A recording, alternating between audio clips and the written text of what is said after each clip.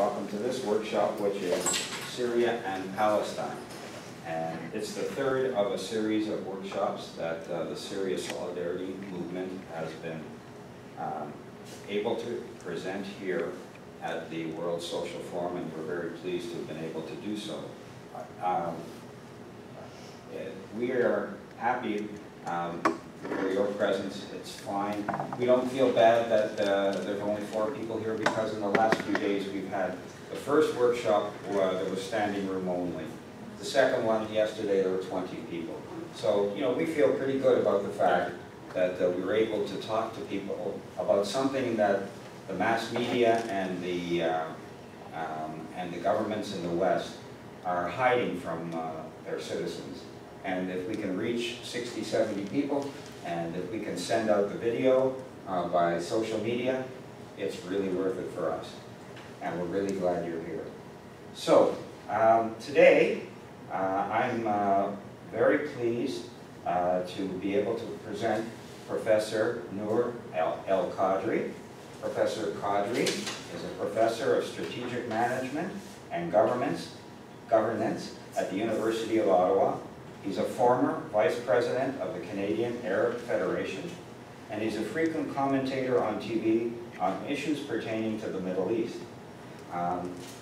Professor Kadri is going to talk about some of the misconceptions that have taken place in the Palestinian movement. I know because I'm involved in that. In the Palestinian movement, there are some people who blame the Syrian government for this terrible tragedy upon the Palestinian people who live or lived in Syria, who have been made refugees a second time. I know there are people who blame, I know people personally in the Palestinian movement who blame this on the Syrian government. And in my opinion, this is not the fault of the Syrian government. It's the fault of the countries who have created this war of aggression against Syria. And I'm sure Professor Kadri will talk about that. After Professor Kadri speaks, since it's a very small group, we could have a discussion. Sure. And people could feel free to add, make comments or ask questions. And we could stay, we have the room till 3:30, so we can take as long as we want. Afterwards, I have some materials here for you. Well, you've got the materials that are free. My pamphlet is for sale. It's Defiant Syria, and it's $5. It's based on the tour that I took to Syria with the Second International Tour of Peace to Syria. A third tour is going in September, if people are interested in going. And the other book that we're selling is a very good book by a Montrealer named Yves Engler, Building Apartheid. Welcome. And Canada and Israel Building Apartheid. It also is only $5. So those will be available afterwards. And I will probably go around while Professor Kadri is speaking. And if you're interested, we've had many people sign up for our Syria Solidarity email list. So without further ado then. Thank you. Go ahead. Thank you, Ken, for this introduction. I think my mom doesn't speak about me like that, so he's becoming a big fan of me over the last 3 days. So, since we are a small group, I would rather speak for a shorter period of time. I was thinking of speaking for about 50 minutes. So now I probably cut them in half, and we'll do a discussion. And this way, I will probably fill in the gaps based on the discussion. But what I wanted to start with is, many people think, okay, Palestine is a country, Syria is a country, Lebanon is a country, Jordan is a country. Each one of them has its differences, its support groups. And what the essence of that is that in the older days, these used to be one country. We still refer to those in the history books as the Levant, or the Fertile Crescent, or the countries of the Levant, but they are all under the same umbrella. It was in 1916 when Sykes-Picot Accord happened, and it was a secret accord on dividing that area of the Levant. And they said, okay, we're going to divide this into multiple countries, and Iraq and Jordan are going to be under the British mandate. Lebanon and Syria are going to be under the French mandate. Palestine will leave it under an international kind of governance for a little period of time, because there were other plans for Palestine. And of course, that secret accord became public in 1917 when they had the Bolshevik Revolution in Russia, and that accord has been leaked. So it was secret. They wanted to make it secret for some time. It became public by mistake after the Bolshevik after the revolution in Russia, and that's when the foreign minister of the not so great Britain, back then Balfour, declared. Sorry. Oh my God, I'm so sorry. I'm a professor at the school, and I usually have punishments for my students who have, and the punishment is that they have to tell a joke. So that Sykes-Picot Accord became public. Balfour came with a declaration in 1917. Foreign Minister of Britain promising a land that he does not own in Palestine for a third people, the Jewish people. And what the biggest fallacy that we've seen in the media after that is that Palestine is the promised land. It's a land without people, for people without land.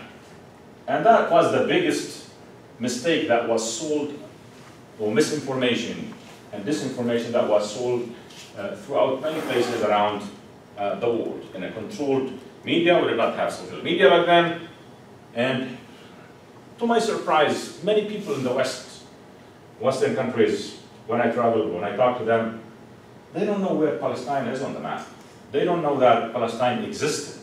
Okay? They know, okay, Israel, and where is Palestine? There is conflict.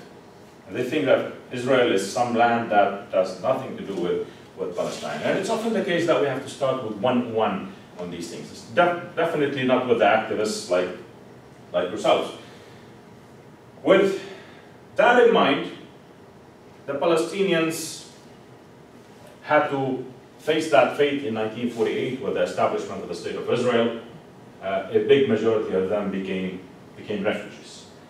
The majority of them held the keys for their houses because they thought that this is going to be a few days and they're going to go back to their homes. And they've been refugees since 1948. Some of them fled to Lebanon. Some of them fled to Jordan, Syria, to Tunisia, to Egypt, many places around the world. And they've been since then going through all that, all these challenges around the world. The Palestinians had different fates in these countries. And I will try to tell you some anecdotes. When I was in my high school in Lebanon, the top 5 students in my class, graduating class in high school, 3 of them were Palestinians. One of them went to the Lebanese university, graduated with a medical school, but he cannot work in Lebanon because the syndicates prevent Palestinians in Lebanon to work or with their medical doctorates. Another one joined me at the American University of Beirut, and he graduated in computer engineering, but he cannot work in Lebanon because, again, the syndicate of engineers, the order of engineers, they cannot allow them to work. I lost touch with the third one, but those are simple, specific examples to tell you that the top students in some of the best schools in Lebanon, they write the official exams of the baccalaureate in Lebanon. They are highly ranked. In many places around the world, they get the scholarships. Here, they get to graduate from universities, but they are denied some of their basic rights which is working in their professional field. Well, the case is not better in Egypt, it's not better in Jordan. In Jordan, Palestinians are treated as second-class people, and there have been many cases in that. But the reason I'm telling you all of this is the sole country that have treated the Palestinians as humans was Syria. In Syria, the Palestinians were not in regular refugee camps like the ones that are in Lebanon. Because if you go to any refugee camp in Lebanon, even the Lebanese authorities are afraid to go into those refugee camps. They became poverty ghettos where all the troubles exist. People live in houses that are not equipped neither for the hot summers nor for the very cold winters. Drinking water is not available for them. Lots of problems on the health side. So you can see all kinds of troubles in these refugee camps in Lebanon. They were created as temporary places, like the Syrian temporary places now in Lebanon or in Turkey or Jordan for refugees. But those temporary places became permanent for 6 years. You've got people who were born in the camp and they are 60 years and 65 years old now. They lived all that life in a miserable way on the way. In Syria, they called them camps, but the camps had all the services from the government. Those camps, they had the same drinking water that all the Syrians would have, 24/7 electricity outlets into there. The Palestinians in Syria were able to go get their education. They worked in all the ranks. Even in the army, they had their own division. Yeah. We call it the Brigade of Palestine, Palestine. So this is the only place where they were treated as humans in Syria. And under successive governments, and of course, we all know that the reign of Hafez al-Assad has been long there since the 70s until now. The so-called dictator or military ruler, for a long period of time, he gave the Palestinians most of the rights that humans would ask for. Under Bashar al-Assad, they had the same thing. So they've got mainly all their rights in the country. They go to Syrian hospitals, they're treated like Syrians, they don't pay a penny. They get their drugs for free, medical drugs for free. They go to education to universities, they graduate with pharmacy degrees, with doctorate degrees, with law degrees for free. They pay the administration fee, it's about $2 per year. And it's a very high-level system that exists in that country. I stated some facts over the last couple of workshops. Syria was a vibrant society. In Syria, in the last 6 years before the crisis, they ran 6 balanced budgets. They had no debt. 90% of the people, they own their houses mortgage-free, including Palestinians who can own their houses in Syria. The government has introduced all kinds of decrees that is giving more rights to people. Education is free at all levels, including higher education, university degrees, master's and PhD degrees. Medical services are available for everyone for free. Most of the basic things are subsidized by the government, and Palestinians enjoy these subsidies, whether it has to do with sugar or rice or wheat or bread. So people get them for pennies compared to the regular market because the government subsidizes these things. And it's one of the ways to fight poverty.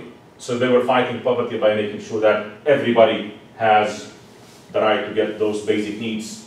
So nobody goes to, there are no food banks in Syria because nobody has to go to the food bank.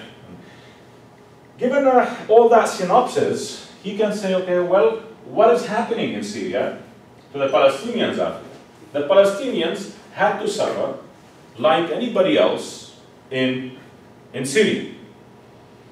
But the Syrian government have supported resistance, and that's no secret to anybody.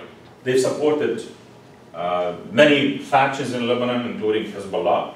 They've supported many factions in Palestine, including Hamas. But the Turkish and Saudi involvement in Syria, they put an Islamist agenda on the opposition side. And since the creation of ISIS and Jabhat al-Nusra and many other terrorist groups that beat the same drums like Jabhat al-Nusra and ISIS in Syria, they have found and they have infiltrated many places under the same umbrella of Islamism into some of those refugee camps in Syria. What we have seen throughout what they call the Arab Spring, that turned out to be a very cold, bloody winter, is that in Egypt, the Muslim Brotherhood took office. And that was a turning point in the relationship between the Palestinians, specifically Hamas and their groups, and the Syrian government. And that happened when Dr. Mohammed Morsi, the president of Egypt, who was a member of the Muslim Brotherhood, started to raise the flag of the Syrian opposition, and he started to call for the fall of the Syrian government and the President Bashar al-Assad.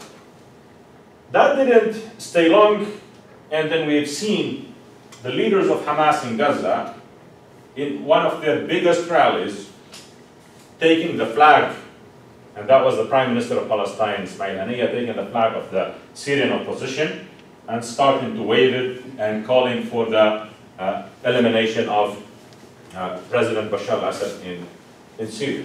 Well, guess what?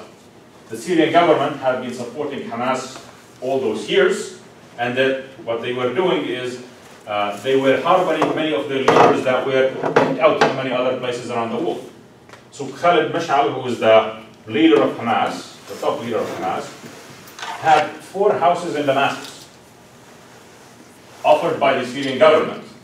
And he was offered those 4 houses, and many of them, 2 of them were secret houses that nobody knew about, for him to hide in order to prevent an Israeli assassination of that leader. So they were supporting the Palestinians and Hamas specifically for a length period of time. And the first offer that Syria got from the Qatari government and the Turkish government, when there was a foreign minister of Qatar, who was also the prime minister of Qatar at the time, came with a Turkish representative of the Turkish government, and they have offered Bashar al-Assad something on a golden plate. They told him, you stay in power, we contain this revolution, but we need 2 things. One of them is dismantle your relationship with Hezbollah of Lebanon,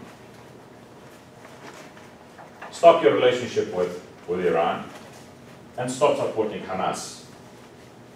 And of course, that Hamas idea of supporting Hamas was a Turkish-Israeli decision.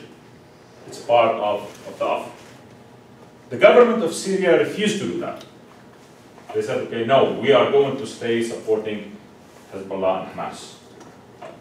But when the Muslim Brotherhood won in Egypt, Hamas thought that, okay, well, in Tunisia, we have the Muslim Brotherhood, they're governing. We have a Muslim Brotherhood government in Saudi Arabia, in Egypt. That could happen in Syria. And it's our time to turn around. We should no longer maintain that relationship with the Syrian regime. What the Syrian government did back then, they told the Hamas groups, we can no longer cover you. You're on your own. You are not working with us. And we are in a situation that is so dear that you cannot continue like that. You can either be with us or neutral, but you cannot be against us in that scenario. When the leaders of Hamas went out, Al-Yarmouk camp, which is one of the areas that has enjoyed everything like any other Syrian area, became a harbor to many of the Islamist fundamentalists who, again, they beat the same drums as ISIS and Jabhat al-Nusra. And they started to work their operations out, military operations, from that camp. The Syrian government wants to control every area in Damascus and in Syria, and they want to prevent, and they're fighting every opposition groups. And there were opposition groups in that area. To their surprise is that many of those opposition groups that were militarized and they were fighting the Syrian regime were Palestinians. So that was a big blow to the Syrian government. And they could not contain that in an easy way. The second thing is that those groups that were operating in that camp, they started to collaborate and dig underground all kinds of tunnels to get support and military equipment into that camp. So that camp was kind of becoming to be one of those hubs for the ISIS-like groups and the Jabhat al-Nusra-like groups. So the government forces ended up being in a big fight in this. And just like any other place in Syria, where the opposition goes in, that's where the challenges happen, and that's where people started to flee and become refugees. There is no area that is controlled by the government of Syria where it has people that flee. Even those who oppose the government, as long as the government is in charge, they are staying in there. The government will only interfere in their lives if they hold military weapons and they start fighting. Otherwise, they are continuing their lives as usual. So we see in Raqqa, we see in Deir ez-Zor, we see in Hasaka, we see in Aleppo, all those 10 million or 11 million Syrian refugees that went out. 4 of them are outside the country, and close to 7 million they are displaced inside the country. Damascus has doubled its population. Latakia has tripled its population, and many other towns in Syria that are under the government control, they have doubled or tripled their populations. People in this refugee camp became refugees like the other groups. But the government of Syria was not targeting Palestinians there. The government of Syria was fighting Islamist groups within those refugee camps that became way out of control, and they could no longer sustain or keep these operations running this way. So the Yarmouk camp in Syria is just very similar to many places in Syria. In Aleppo, in Hasaka, in Raqqa, or any other cities where the forces of ISIS, Jabhat al-Nusra, or any one of those 1,187 declared groups that are fighting the government exist. And that 1,187 groups was part of a report that was identified by the MI6, the British intelligence, and the German intelligence. They've documented them, and about 100,000 people of those, they come from 82 different countries. So, you name it, and they're all coming under the same umbrella of Islam. And the reason this is happening is that they're trying to go under the same agenda of a group that is part of the Muslim Brotherhood. The president of Turkey, Erdogan, falls under that umbrella. The former president of Egypt falls under that umbrella, Dr. Mohamed Morsi. The former prime minister or president of Tunisia, Al-Marzouki, they belong to the same groups. and of course Hamas goes into the same group, and they follow the same teachings of Hassan al-Banna, who created the Muslim Brotherhood in 1928. In that land, nobody disputes and prevents, and including all the seculars and all the Democrats and myself, the Muslim groups, Muslim Brotherhood, and any other group, they have the right to take power. After all, they belong to the Sunni sect, and there's about 300 million Arabs, about 270 million of those are Sunnis, the vast majority.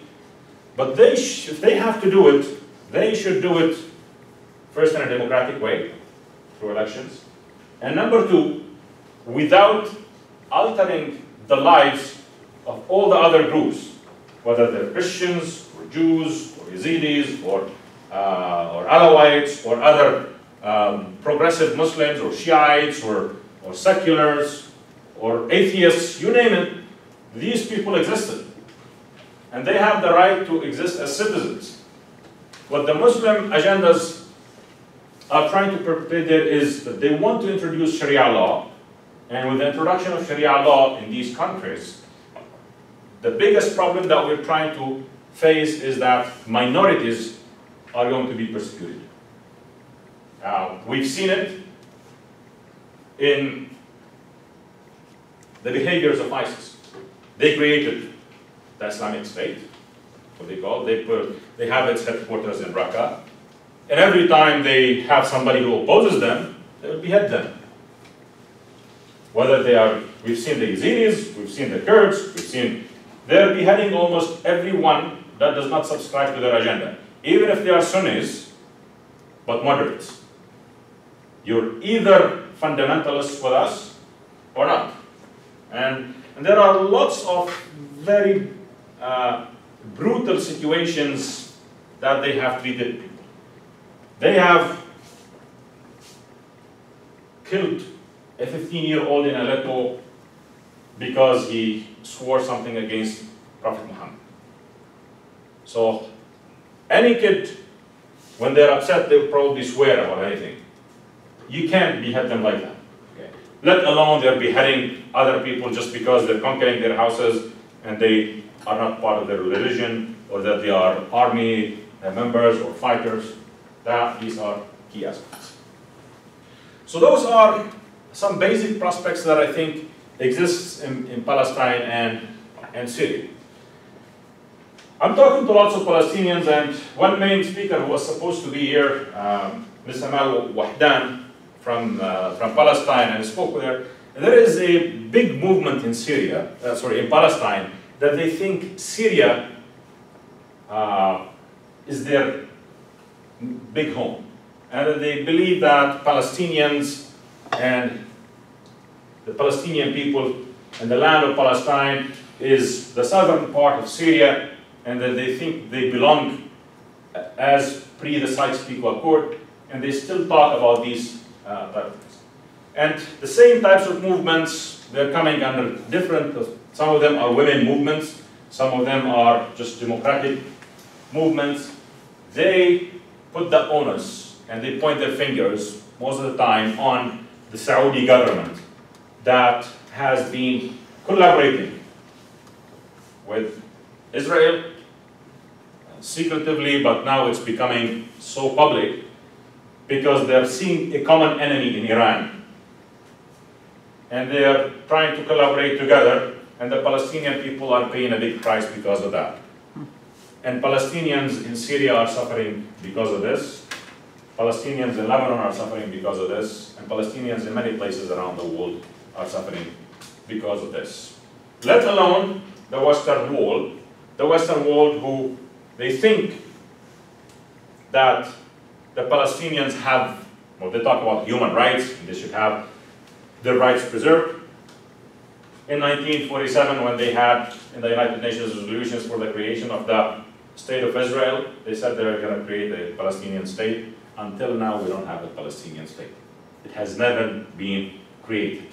And the 22% that they talked about that they're going to create the state of Palestine on are no longer 22% of the land, because Israel illegally occupies and expands its settlements on all those lands. And the last discussions, they spoke about 13% and land swapping, and they built the apartheid wall, and they have kind of annexed lots of parts of that land. They don't want a Palestinian state. Forget about that. And in the last couple of months, the moron foreign affairs minister of Israel, Avigdor Lieberman, he even had the guts to write a letter to the United Nations and the Security Council for them to recognize the Golan Heights as Israeli territories. The Golan Heights have been occupied in 1967. The Israeli Knesset annexed that in 1981. But every year there is a declaration from the United Nations or the Security Council that says in the Golan Heights we have an illegal occupation. In the Golan Heights, the resolution 473 declares that this is a Syrian territory that is occupied by Israel, but the Israelis are expanding their settlements into this area. So this is a general synopsis of what is going on in the region. Things are changing a little bit, and now those changes are mostly happening because of various areas. The first thing is the resolution that we had with the P5+1 with Iran. So the drums of war were being beaten all the time that we're going to bombard Iran because Iran is trying to get nuclear weapons. Well, President Putin in his last press conference, he spoke about, well, not the last one, probably a few weeks ago, he spoke about that big achievement, and he thanked President Obama, and he said President Obama could add this to his achievements, that we could resolve conflicts around the world without wars. We don't have to bomb Iran.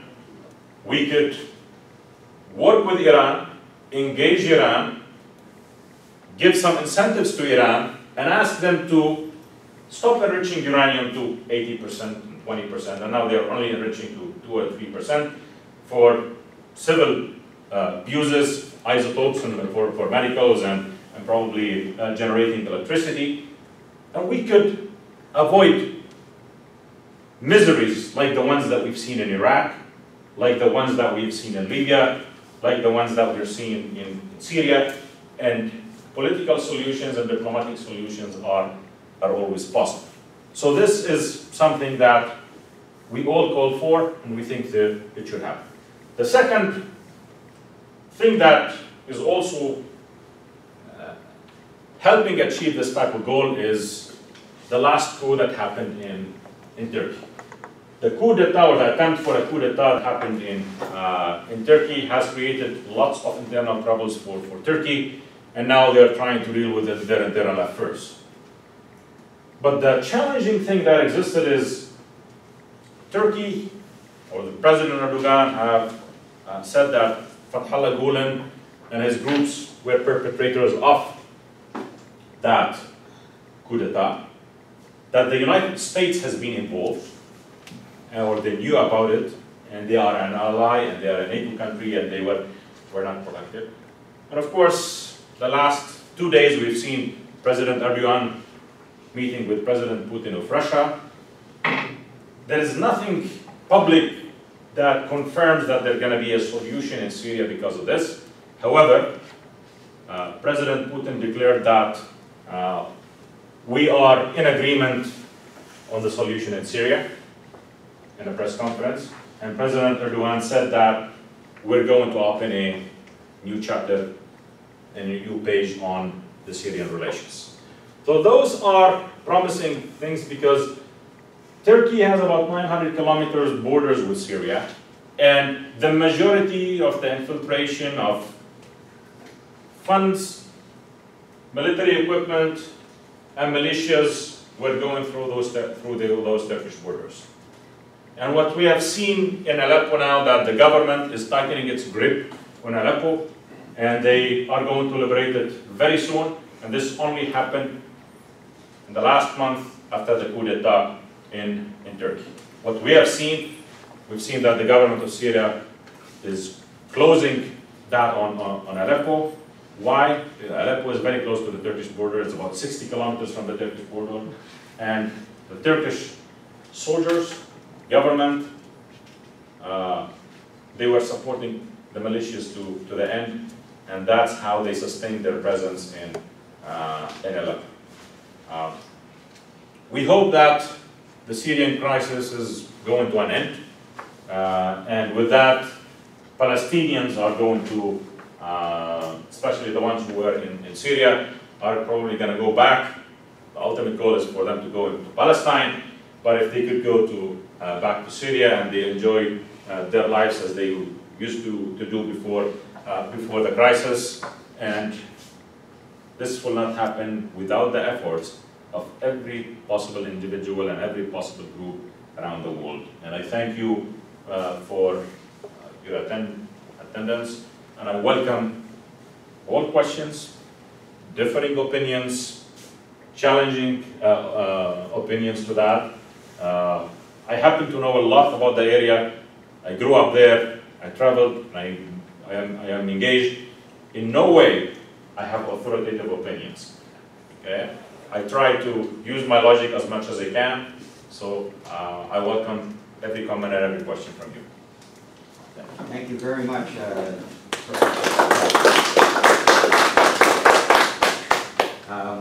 We have a small group, so we can have a good discussion here if people wish to make comments. And we could even have a little back and forth. Yeah. So I'm going to go around and ask people if they'd like to sign up for the Syria Solidarity Movement email list. And people can raise their hands, or this would be a good time if anyone would like to. If anyone would like to ask a question. Richard. Yes, sir. It's very confusing what we get from Turkey right now. Now Turkey, I think today in the newspaper I read that they want to do, they're going to do joint missions with Russia into Syria against ISIS.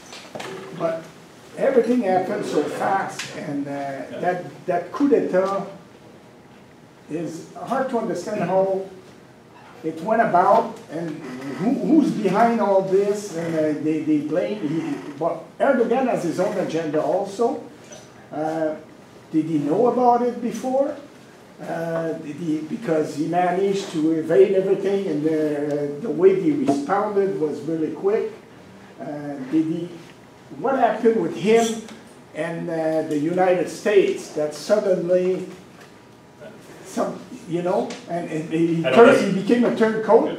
And what's the relation now between Israel and Turkey? Because it's very ambivalent. Sometimes they go against, they are very forceful against them, and then they sign all kind of treaties with them. And anyway, this is a thesis. Actually, I'll backtrack a little bit. A couple of weeks ago, I was moderating a panel in Ottawa between David Kilgour, who was the former Secretary of State for Canada, and another lady who was the chair of the Educational and Cultural Center of Turkey, or Turkish Educational Center in Ottawa, who is a member of the Fathallah Gulen movement.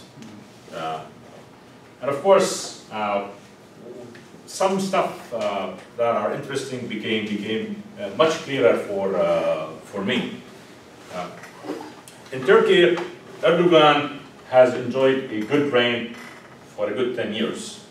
No doubt he was a very successful prime minister in Turkey, and of course he was a very successful president after that. And that success goes back to the public ones. The economy of Turkey flourished big time under Erdogan. Okay. Unemployment dropped down. Industrial advancements became so huge under Erdogan. So as a prime minister, he did very well for his people. In Turkey, secularism and religion are very important.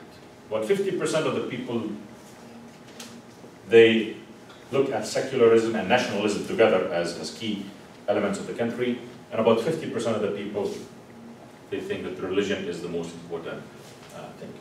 But since the days of Ataturk, the founder of the New Turkey, Turkey has been run as a secular state, and the army has a major role in Turkey. This attempt for coup d'etat was the fourth in Turkey, and we've seen successful ones before. And Erdogan belongs to the Islamist party, the Justice and Development Party, but before him, there was an attempt by the Islamist groups to win governance in Turkey. So they won by elections, and Najmuddin Erbakan, the Prime Minister of Turkey, was the leader of the Arafah party. He wanted to change the constitution, he wanted to change the army, he wanted to change everything all at once, just like Mohammed Morsi wanted to do in Egypt. And the army told him, oh, stop. Within a year, they came, they eliminated him, they dismantled his party, and Erdogan was the member of his party. But there was an Islamic movement that was strong. There was lots of corruption, economy is not doing well, people want change. Okay? And that change is going to happen. Many people in governments around the world, they would change regimes just for the sake of change, by protest votes. Okay? The majority of Palestinians did not like Hamas, but they voted in Hamas, what was a protest vote because of the corruption of the Palestinian Authority. Okay? And we've seen that in many places around the world. In Turkey, Erdogan was not allowed to run for president, for parliament in the first place after Arafah party. But when his party won, he was the leader of his party, they went into the first session of parliament and they had a new bill that allowed him to run for office. And they did a by-election and he ran again so that he could become prime minister. But for a 3-month period, Abdullah Gül became the prime minister of Turkey. But Erdogan is a very intelligent person. He learned the lesson from Najmuddin Erbakan. He wanted to change everything in Turkey slowly but surely. And he did that very well. He did that very well by having lots of his groups go into the army, sign up for the army, and they become officers and rank officers over a period of time. One of the cultural groups that was very successful was the Fethullah Gülen group. It's an Islamist group, again. And Fethullah Gülen was an ally of Erdogan for about 10 years. So his groups were given green light to do whatever they want. They have thousands of schools, hospitals, cultural centers. Their backers enjoyed support at every level. Some of them are deans at universities, chancellors. They went into the judiciary. They have media outlets. In 2013, there were lots of corruption that was happening in Turkey. The Fethullah Gülen groups started to point their fingers on that corruption. They are an ally of Erdogan, but they started to point their fingers on the corruption. And the media outlets of Fethullah Gülen started to name the names. So Erdogan could not flee them. And few of his ministers, he had to eliminate few of his ministers. So he wanted to clean. But they had big files. And that even got to his family, to his son, and to his daughter. And it started to become big. So Fethullah Gülen became an enemy of Erdogan. And he put himself in exile, and he lives in the United States, I think in Pennsylvania. But he still inspires a lot of the Turks in Turkey. And when Erdogan had that grip on power, all the opposition parties became weak. His number one enemy that could eliminate him in elections is Fethullah Gülen. And he has been waiting for the moment to eliminate his movement. So as soon as this coup d'etat happened, and whether the conspiracy talks, whether it was a planned coup d'etat by Erdogan himself, or all of those, it doesn't matter. The result is one, is that he tightened his grip on power, and he started eliminating all the Gulenists. So he prevented 3 million people from traveling outside the country. The day one, 2,847 members of the judiciary were arrested. That's the judiciary. Yeah. 8,000 plus army members and officers, and that went to expand. Teachers, they closed about 1,200 schools that Fathallah Gulen, and they sent messages to every country around the world that they think they're allied. They wanted to crack down on the Fathallah Gulenist groups because they had cultural centers all over the world. They asked the Canadian government to crack down on the Fathallah Gulenist group. And Minister of Foreign Affairs, Stephen Dion, told them we had that call before, few months before the coup d'etat happened. So this is a recurring call. It was something that was planned before, ahead of time. Unless we have critical evidence, we will not do anything that they were involved in the coup d'etat. And Turkey said that they handed evidence to the United States to hand them Fathallah Gulen, but they never did so. So Erdogan did not get what he wants from all the Western nations. And his relationship with Europe, with the United States, is becoming very cold. But it is very well known that he tries to take advantage of these types of situations. It's not the first time. When the Europeans were having problems with Russia about Ukraine, he received President Putin in Turkey.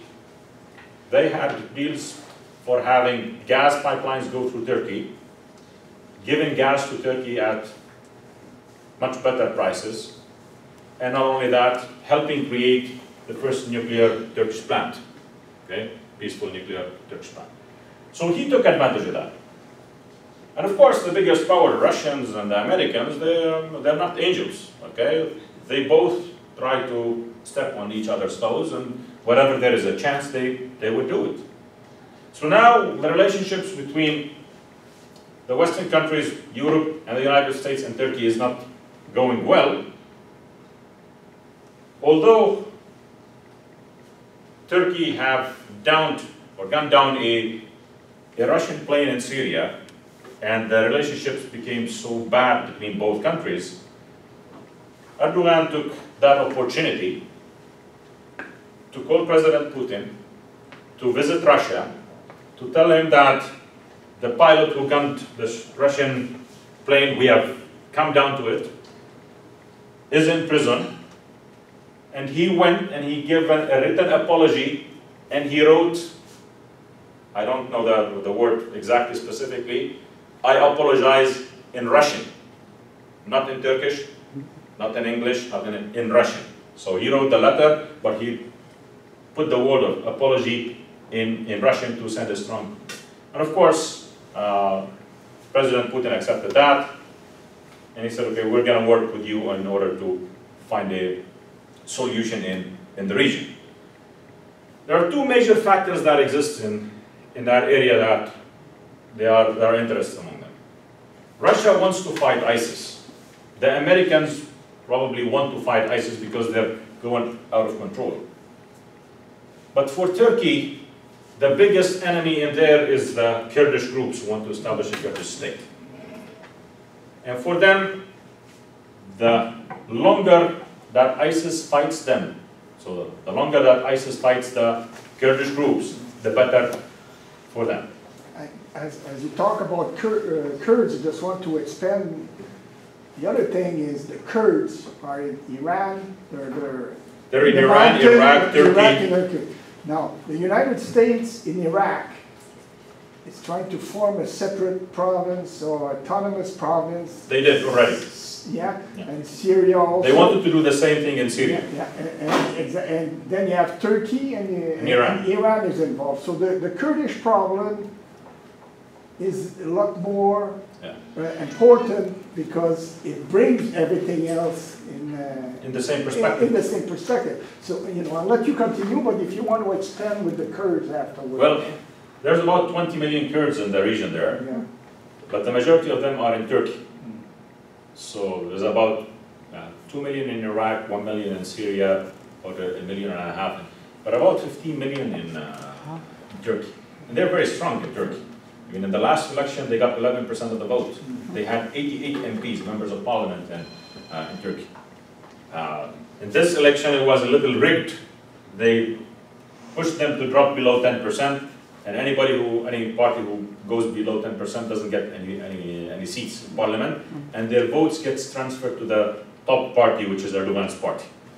So they had an election, Erdogan had a minority government. So he called for an election, and he made sure that the Kurds do not surpass the 10%, so that he could get all their votes, and they get 0 seats. Okay, and he gets to form a majority government again. So those are major factors. Now, Turkey, I think, with that imbalance that is happening within the country and the challenges that it is facing, is shaking hands with Russia. They thanked, and that's Erdogan thanked President Bashar al-Assad, because President Bashar al-Assad, in an interview, was asked about his opinion of the coup d'etat, and he told them, this is an internal Turkish matter that we do not comment on it. Okay? We do not interfere in other sovereign countries' situation. And well, Erdogan did not do the same thing. Okay? And that was a message, and he thanked him in the press, and he said, our enemy Bashar al-Assad did not want to interfere, and our allies are interfering and supporting that. So that was clear for them. Iran closed its borders right away with Turkey the day of the coup d'etat, and they said, okay, they want to make sure there are no fifth column getting into place that trying to exploit that, and they don't want anybody to say, okay, the Iranians are interfering in this, and they've done well in that type of situation. So Turkey now is extending its hand to Russia, and given that the Kurdish problem is common, the Iraqis don't want an independent Turkish state, the Kurdish state, the Iranians don't want that, the Turks don't want that, the Syrians don't want that, and this is a common denominator too. So that common denominator could be utilized in a sense. Everybody has an interest in fighting ISIS. Okay? So if they agree that they cannot, if they agree that they will not allow a Kurdish state to exist, nobody have an interest in ISIS to stay, and Turkey would have no interest in ISIS to stay. And NATO right now is... Can I have questions from other people, please? Yeah. Well, I'm just continuing, and I'll be finished after. But NATO, with the Kurds, they want to break down all these countries with autonomous. But Turkey is a member of NATO. Yeah. Turkey would not allow that. Turkey has the second largest and strongest army in NATO after the United States. So they would not allow that under any circumstance. Yes, please. I thought that Syria, the Syrian government, Could you speak? I thought the Syrian government was like the last bastion of secularism in the Arab world. Why then did he support Hamas? I mean, you equate supporting the Palestinians with supporting Hamas, but No. this is a political choice, and it might have been a big mistake. That's a very good question. You gave the answer in your answer. It was a big mistake. Okay? Of course, Syria is the last bastion. It's a secular state. It's a civil state that we want many other places in the Arab world to do the same. They would look after their people, and of course, by no means I endorse all the policies of Bashar al-Assad. There should be political reforms happening in Syria. the Syrian people should have independent political parties that would work on the ground with no pressure from the government. That they would hold fair elections and everybody would have the right to be represented in parliament. And so the Syrians wanted some reforms to happen.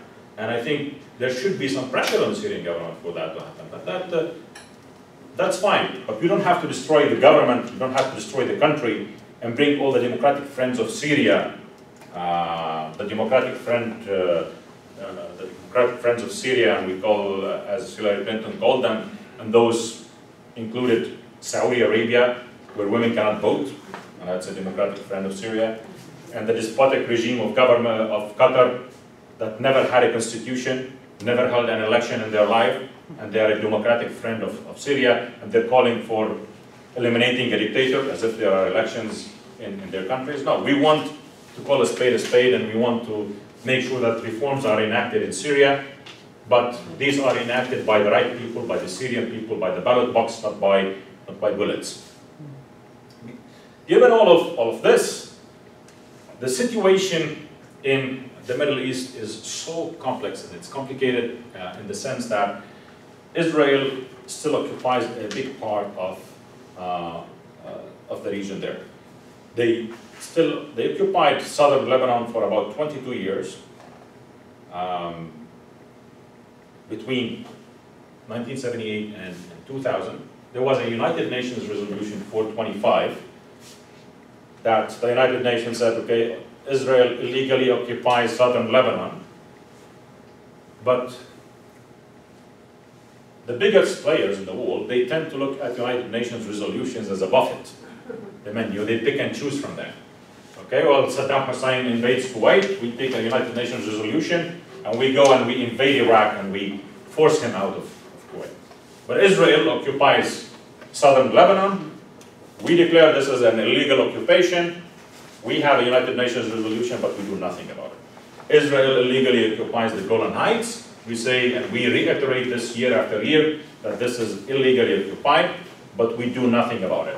So it was left to the resistance groups and liberation movements to do that. And this is why in Lebanon we had in the 70s many resistance groups, and that included all kinds of groups in Lebanon. They had communists fighting Israel, they had Syrian nationalists, they had the Amal groups, they had the Muslim Brotherhood, and finally they had Hezbollah. And in 2000, the majority of the Lebanon was liberated. There's still the Shiba farms and 7 other villages that Israel still illegally occupies those. Israel still occupies the Golan Heights. So Syria went into war with Israel 2 times, in 1967 with Egypt and in 1973. In 1982 they were fighting in Lebanon in a ground war with Israel, but Syria, they found that, okay, we're going to be part of that peace process that was initiated in 1992. President Hafez al-Assad went with President Clinton. They held a meeting in Geneva for 8 hours. They could not agree on the little details at the end.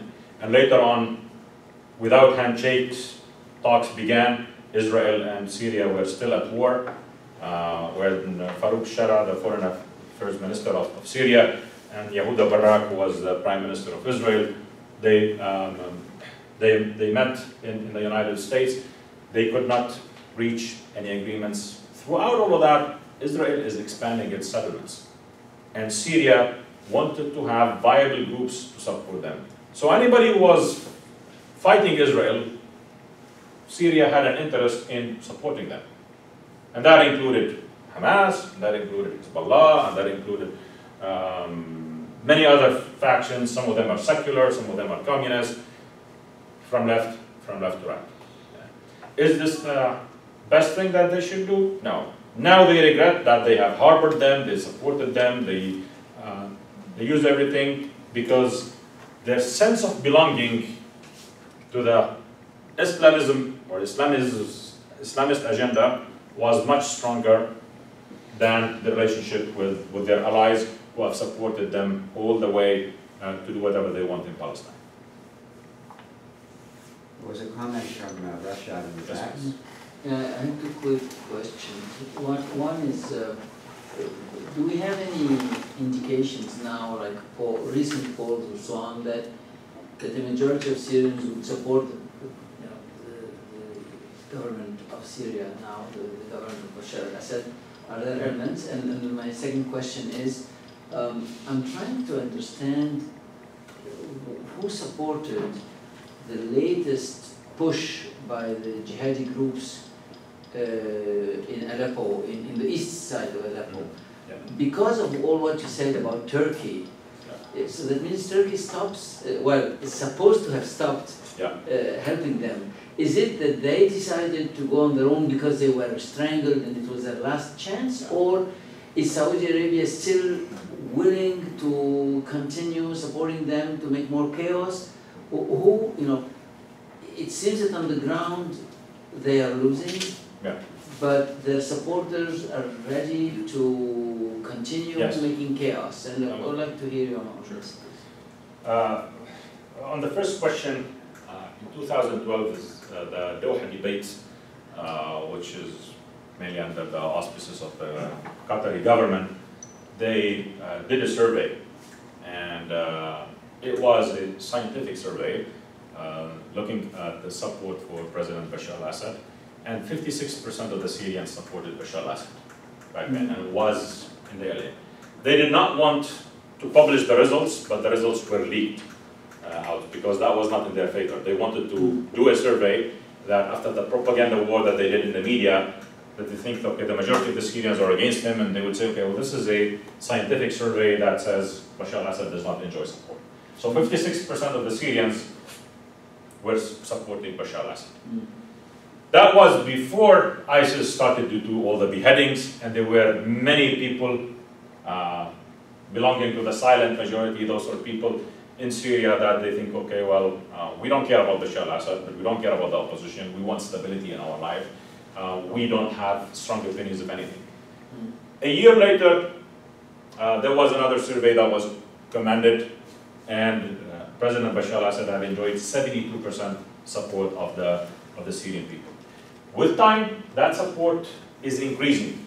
It's increasing because of two things. The number one thing is that all those people who were promising that democracy is going to come to Syria and we're going to eliminate the dictator, and Assad is going to fall within 2 weeks. In Lebanon, there is a guy called Samir Ja'ja. He was called the 2-week man. You would say, Bashar al-Assad will fall within the next 2 weeks. He's going to fall within the next 2 weeks. And he kept declaring that to the extent that most of the media people started to put him saying this with dates, and they kind of told him, you shut up, you never talk about this anymore. And it's not only about him. We've seen Sarkozy declaring that, we've seen Cameron declaring that, we've seen President Obama declaring that, and Assad must go, and Assad should go, and it's the last month. And they've seen that President Assad has a big and strong majority of people supporting him within Syria.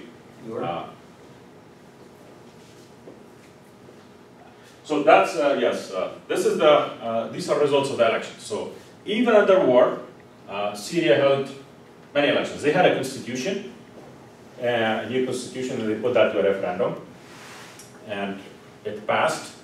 And they said that the Syrian institutions are still working on this. They had a first elections, and then they got another elections lately. That elections, so that's the presidential elections. They had 78% turnout, 87% supporting President Assad. But lately this year they had parliamentary elections. I got that too. You got that too? Yeah. That's good, thank you. That's a good backup. So those numbers are huge. Close to 9 million people are eligible to vote in Syria. More than 5 million people joined. Yes, the polls were expanded to 11 p.m. in Damascus, but in the Syrian embassy in Lebanon, they were put to 12 p.m. because there were lots of refugees in Lebanon who wanted to go and cast their ballots. And, 58% participation rate. That's commensurate with many of the advanced democracies, okay, except for the last election. In Canada, we had a higher turnout at 69%, but the elections before that was 59%. And of course, this was overseen by delegates from 30 different countries. I've been asked by the media a lot about the first election that has happened, that they did not allow the media to go in. I said no. They did not allow CBC, that's true. They did not allow Al Jazeera, that's true, because you're waging a propaganda war.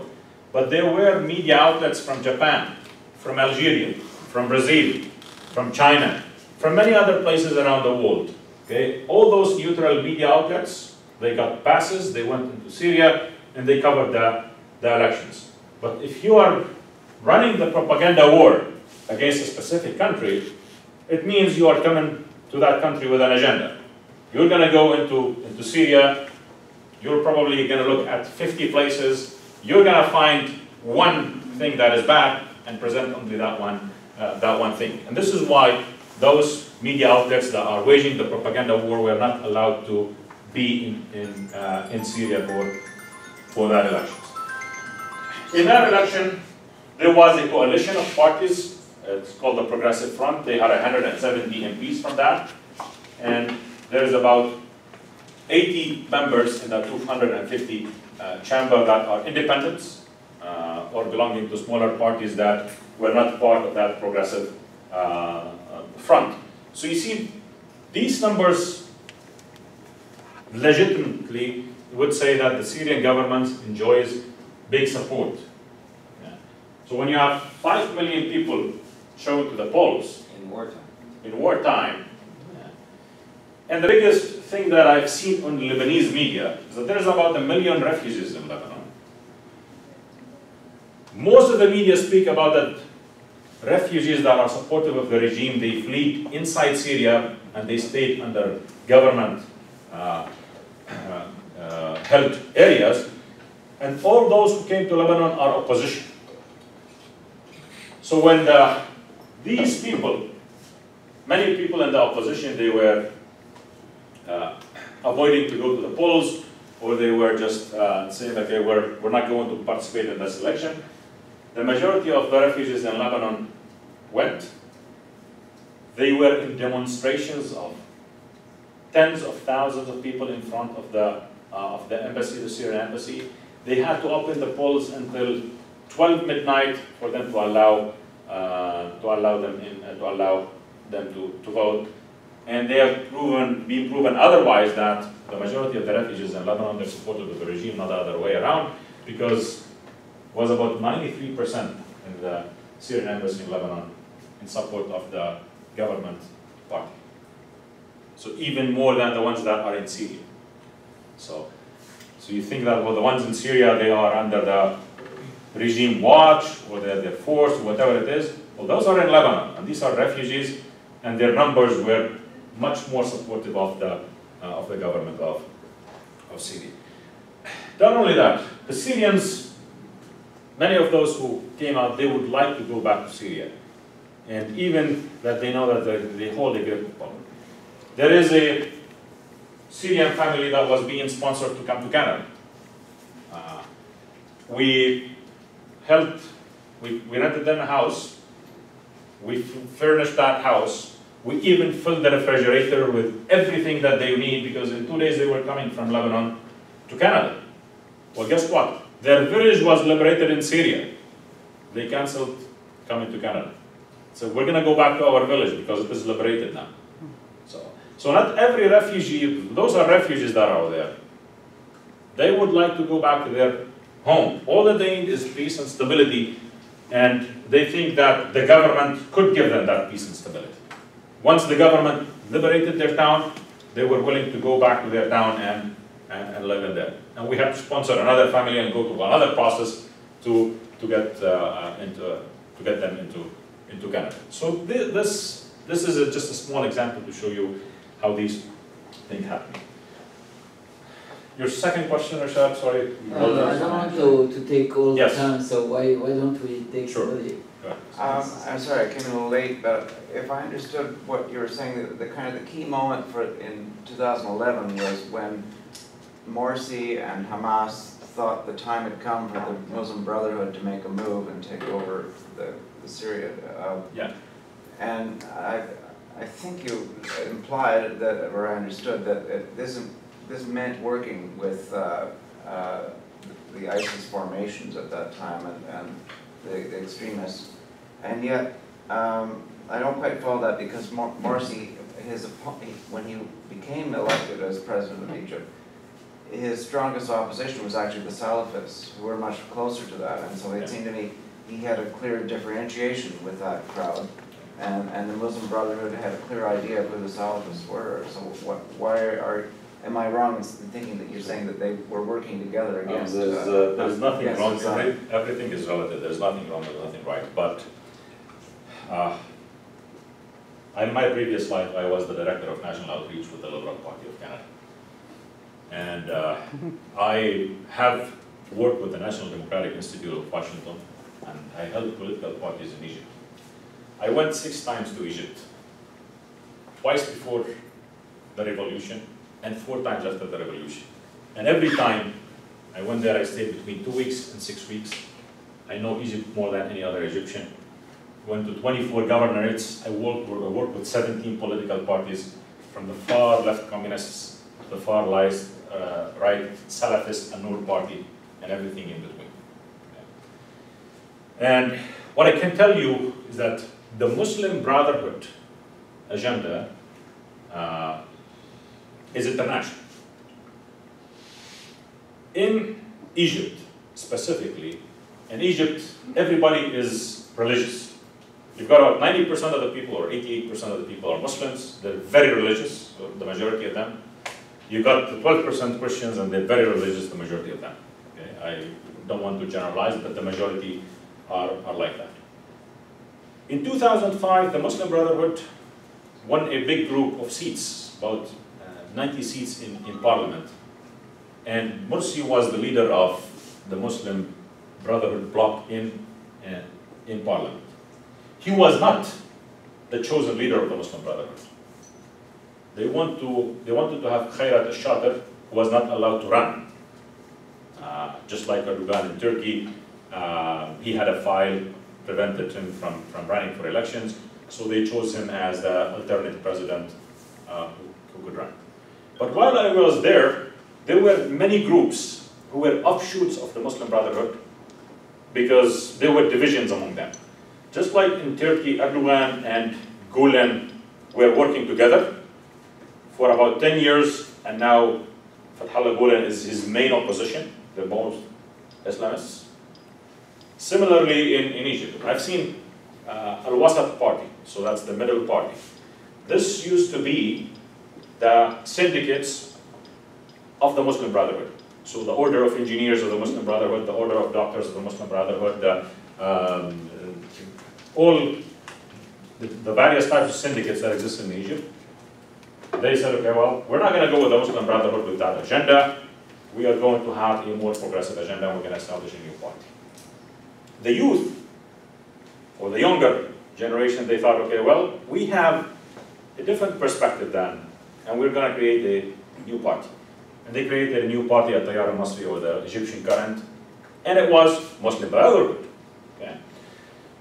In the Alexandria part, there is a bigger fundamentalist group in there. They created a Nour party, which was a Salafi party.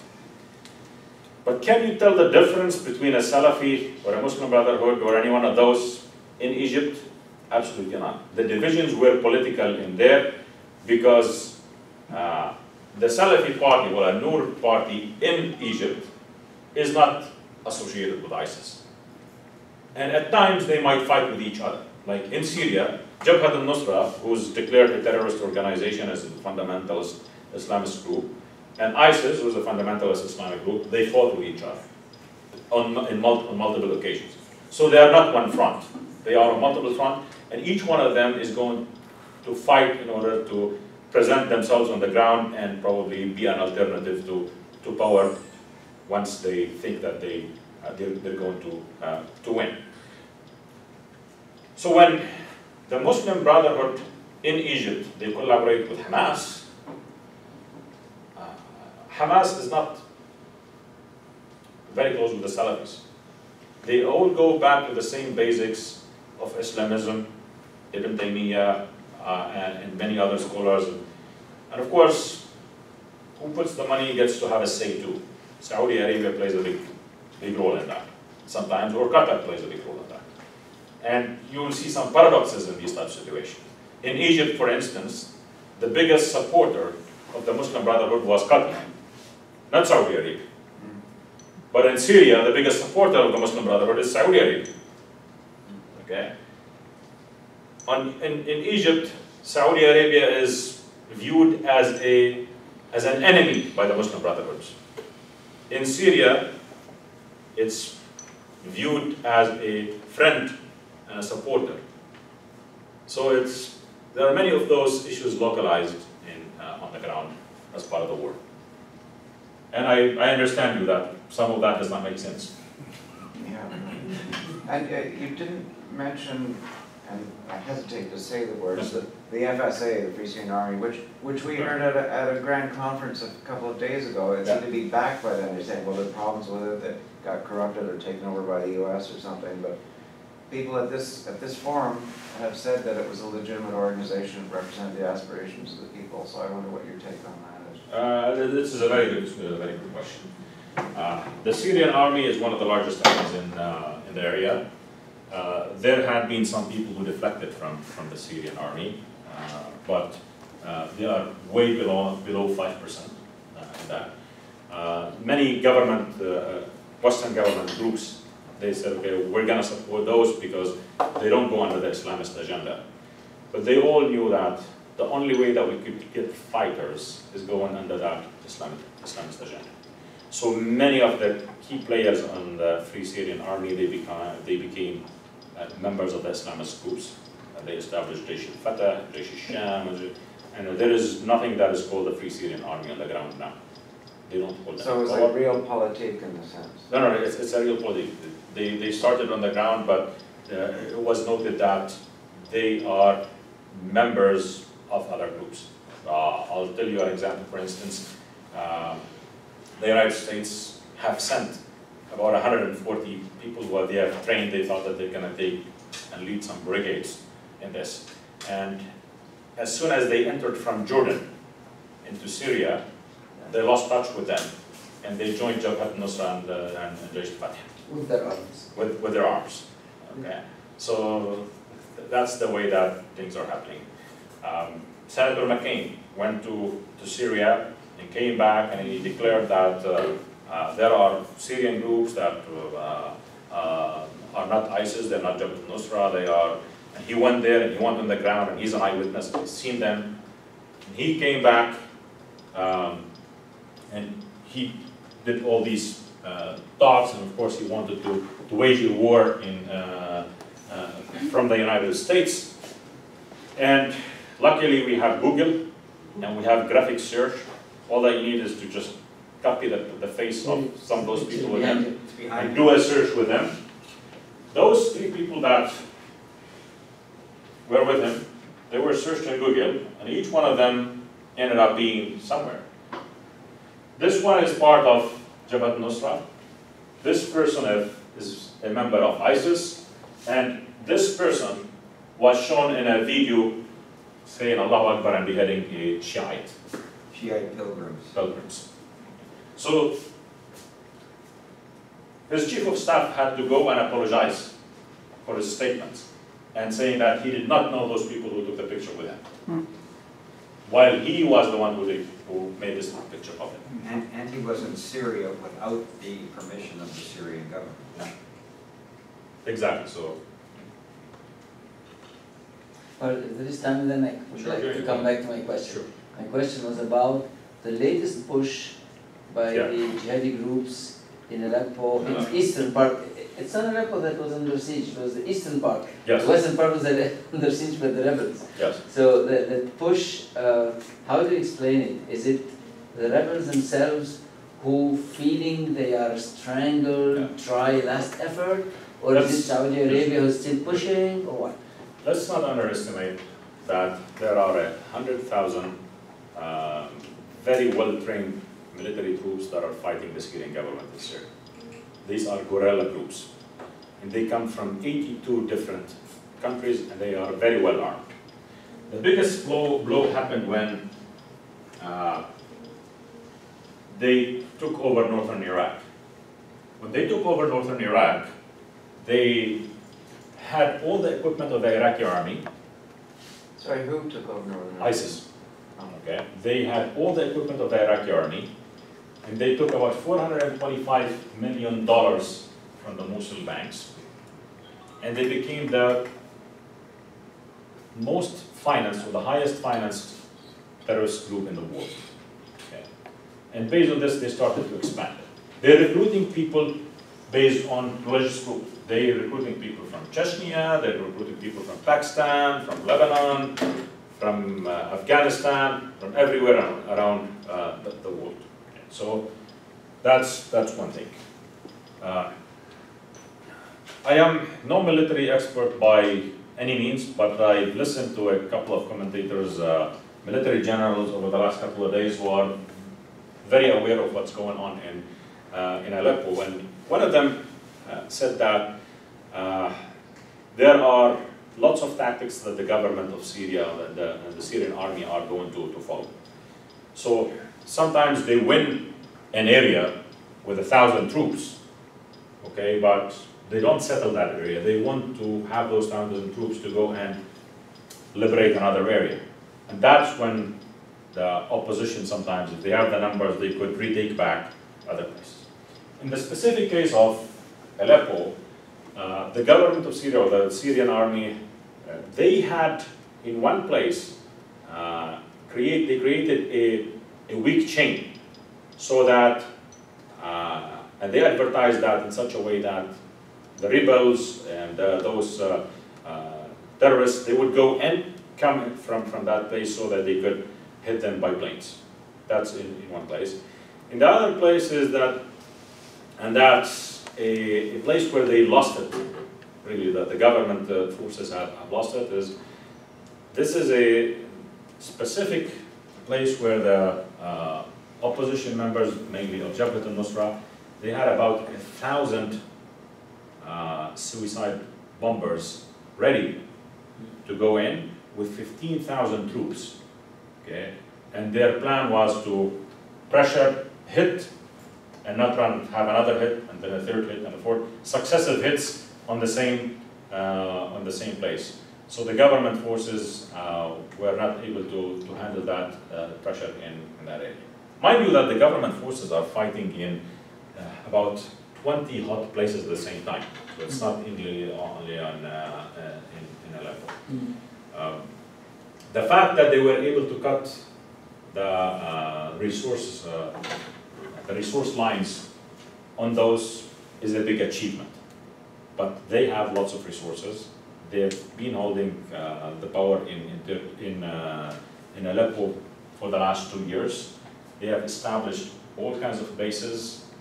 They're strong on the ground. They have lots of tunnels. They have lots of equipment, and they have lots of men on the ground. It's not easy to defeat them overnight. It's going to take time. So even if there is no new equipment that comes, they have enough. They have enough, and munitions to fight for a while. Exactly. So it's going to take a little bit. This is not new. I remember listening once on Lebanese TV to Hassan Nasrallah, who's the leader of Hezbollah, when they were fighting in Al-Zabadani area. Al-Zabadani is a small town, nothing compared to Aleppo, and as Hezbollah were going in to liberate that, they had lost many casualties, and then they stopped, and they said, okay, he said, don't ask me for a date.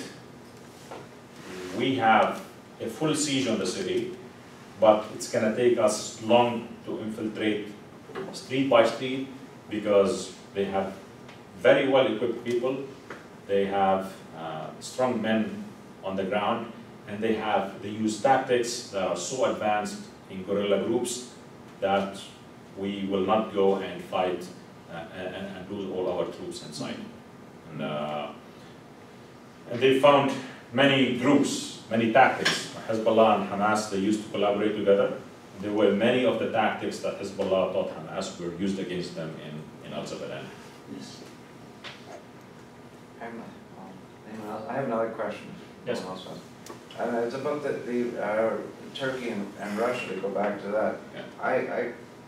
The rapprochement between Erdogan and Russia, the way you described that made me think that what the shooting down of the Russian plane was by a faction of the army that was not totally under Erdogan's control. I wonder, like, who shot that down and why, and what significance did that shoot down have?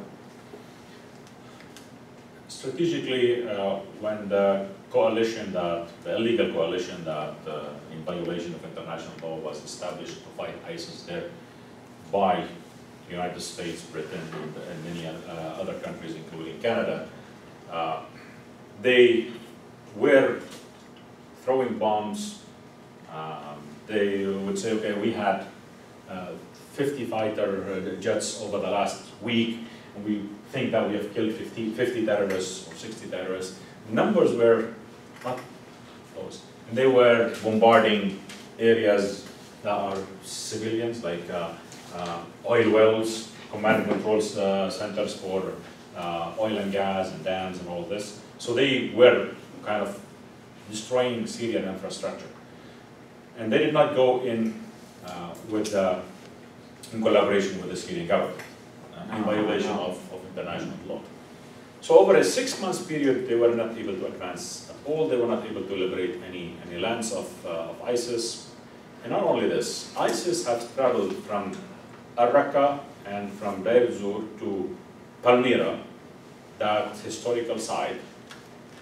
They went in big groups and for about 300 kilometers in the desert under the watch of that coalition with their big flags of ISIS, and they did not target them. And that tells, I mean, you should question that coalition and whether it is in there to fight. This is a picture from Palmyra. This is when ISIS was going to Palmyra.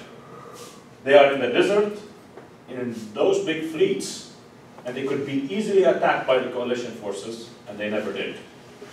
And that's why we would question whether the coalition forces are there to fight ISIS. Okay. Sometimes they collaborate with them if it helps their purpose. When the Russian government came in and they collaborated with the Syrian government, the Russians gave an air coverage of the lands, and the Syrian army started to advance on the ground. Over a 6-month period, they were able to liberate a lot of towns. Yeah? They are big areas. There's about 470 villages and towns that were liberated in the first month. Yeah? And they were advancing a lot. And all that we've seen is that Jabhat al-Nusra in some places, ISIS in some places, and many other factions in some other places, they were collapsing, either backing down or leaving. So it showed that it was effective. Yeah. At one time, there was a Russian airplane coming close to a Turkish border, and it was shot down by a Turkish plane. So, of course, Russia could retaliate. They could do that. They went on the car. And everybody in Turkey, and all commentators started talking about this, that Turkey is backing down now, and Russia started threatening that Turkey is going to pay a big price for this. There's about 7 million tourists that go every year from Russia to Turkey. They stopped them. They told them there are no tours to Turkey anymore. They've started to have some. Turkey has suffered economically big time because of that. all kind of collaboration that they talked about before, they said, we're going to stop that. Including gas, and selling gas at much lower prices than the market, talking about the nuclear plant that they want to stop. They have halted all kinds of relationship. So Turkey has suffered big time because of this. Now, when the Western countries and the allies of Turkey have turned their back on Turkey, or on Erdogan, they did not hand them Fethullah Gulen, they did not. Now, yesterday the talk is that, and Erdogan is saying that there was somebody from a Woodrow Institute who was on a specific Turkish island talking to the Gulenist generals in that meeting, and they are trying to point the fingers that the Americans were involved in that coup d'etat. Yeah. So so they are kind of going a step forward, and that's the Turkish government going a step forward in pointing their fingers at the United States, that they have some role in the coup d'etat. If they did not orchestrate it themselves, they knew about it and they have done nothing about it in the first place. So Erdogan is taking advantage of this. He said, okay, well, the captain who have shot down the Russian plane is in custody now. He's gonna face charges. He's a member of the Fethullah Gulenist group, which is supported by the United States. And we apologize to Russia about this. So that was clear for them. But the shooting down then, you're saying, was not intentional by the high government level? No. It was a low-level Gulenist decision? Yeah, but Turkey said that before, but they did not want to apologize. But now they're taking the opportunity to take advantage of that. Okay, we apologize because of that. But could it be that it was decided by Turkey and they are backing down? Very possibly. Very possible. You know, they facing the pressure. They very possible. They sacrificed this pilot. Absolutely. But the order had come from. Could be. It could be. I mean, it's what Turkey is now is in a situation that that is very, very special. If the Americans were supporting Erdogan, probably he would never have backed down on this. And the Russians take advantage of this all the time. So, I mean, the Russians have created all kinds of great ties with al-Sisi, the president of Egypt now. And that only happened when the relationship was ruined with the United States. The United States started to threaten that they're going to cut funding on Sisi, and he told on Sisi and Egypt, and he told them, well, this is part of the agreement in Camp David. You want to cut that? That's fine. Okay, we're going to cut all the. We're not going to abide by any of the rules that you have set in Camp David. The relationship became a little bit cold, and the next thing that you hear is Foreign Minister of Russia, Mr. Lavrov, is visiting Egypt, and a week later, President al-Sisi is wearing the Russian jacket and going in a tour with President Putin in Sochi, and then they're going back to a high-level relationship with Egypt. So some countries, especially at the strategic level, Russia and the United States, they're fighting now, and Russia is looking for more allies. Okay?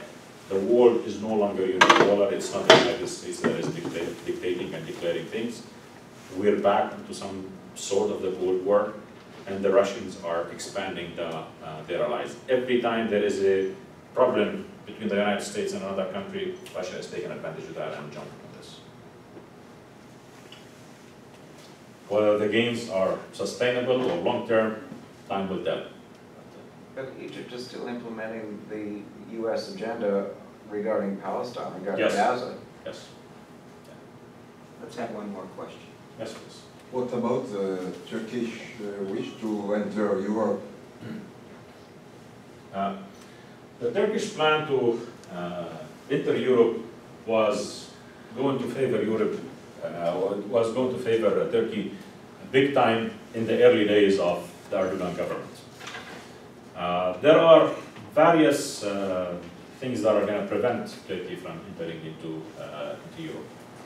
There is one cultural difference that talks about Europe is about 300 million people, Turkey has about 90 million people, and the majority of the Turks are Muslims, so they're going to kind of create an imbalance of a Europe that has a big group of Muslims, probably changing or altering some of the cultural aspects, and they're given the religious freedoms that most of Europe enjoys. That's one thing. The second major thing is that Turkey was so keen on entering the European Union, and there were lots of conditions on Turkey to enter the European Union. There's a big economy for Turkey in that for the Turkish people to go into Europe. However, as I told you before, under Erdogan, the Turkish economy has improved big time. I mean, the ranking of Turkey went from 111 to 16th in the world. So Turkey is now a member of the G20, and its economy is huge. It's got a big population, large army. It's not in the best interest of Turkey themselves to go into Europe, especially because Europe is struggling a lot after the 2008 financial crisis. We have seen Greece being bailed out multiple times. We've seen problems in Portugal, in Spain, in Italy on the financial side, and the latest hit with the Brexit, saying that Britain is gonna go out. I don't think economically it's viable for the Turks themselves to enter. After the coup d'etat, the relationships has been weakened, and I think a Turkish join to the European Union is going to be off the table for at least 10 years, even to talk about it.